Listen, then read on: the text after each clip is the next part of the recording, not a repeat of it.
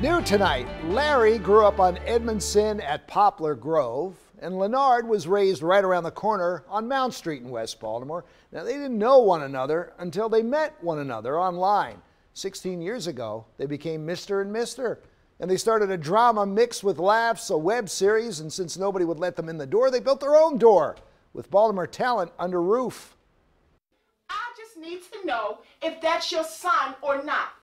You're watching their hit web series called Chapter 2. It's just us two. Yeah, the company is just us. Just us two. We writing, we directing, we editing. Yeah.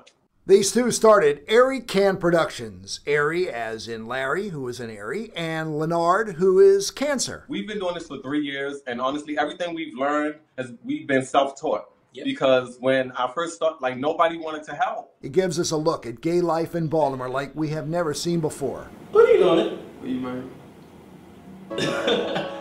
Are you serious?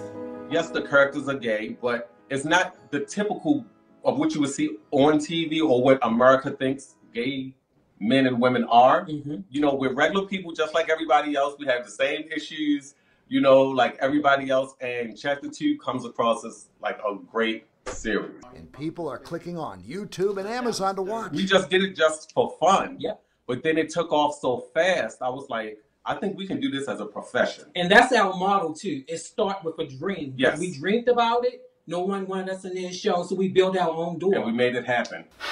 Carl, you tell me. I have no idea. But I need to know if that's your son or not.